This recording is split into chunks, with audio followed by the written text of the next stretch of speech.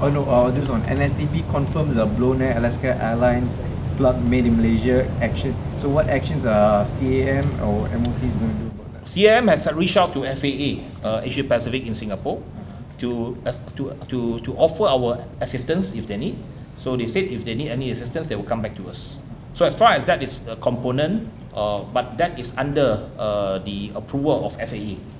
So even though it is manufactured, I was given a report that yes, it's correct, it's manufactured in Malaysia, but in terms of the approval of the product, it's under FAA.